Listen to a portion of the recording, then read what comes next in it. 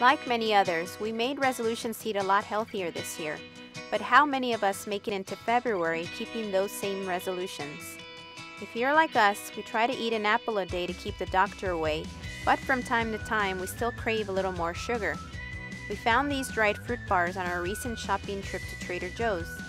You might be wondering if these are the same fruit bars they carried a few years ago but mysteriously vanished from their shelves. It seems that they've been reformulated with a 19-cent increase. We bought 2 out of the 4 flavors, apple apricot and apple raspberry. There are 2 strips in each package. The apple raspberry flavor was sweet and tart. The flavor of the apricot was more subtle, but you can definitely taste the fruits. Texture was fairly firm but not overly chewy. They do stick to your teeth, so have some dental floss or toothpicks on hand if you eat these before an important meeting. The ingredients are fairly simple. The apricot flavor has apple puree, apricot puree, and ascorbic acid.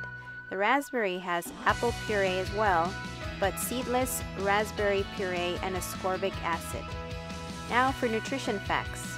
The apricot has 50 calories and 90 grams of sugar.